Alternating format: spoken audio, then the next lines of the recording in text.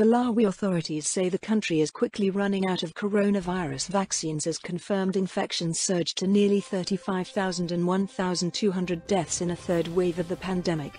The shortage comes just weeks after Malawi destroyed about 20,000 doses that expired, partly due to vaccine hesitancy. Malawi health authorities said Friday they've shut down more than half the country's vaccination centers because of shortages and that many people were turned away. In the commercial capital Blantyre, all the vaccination centers are closed. Dr. Charles Mwansambo is Malawi's Secretary for Health. Malawi received a total of 512,000 doses, 360,000 were from the COVAX facility, 102,000 were from the AU, African Union, and 50,000 doses were from the Indian government, Mwansambo said. And as we are talking now, more than 93% of those doses have been used.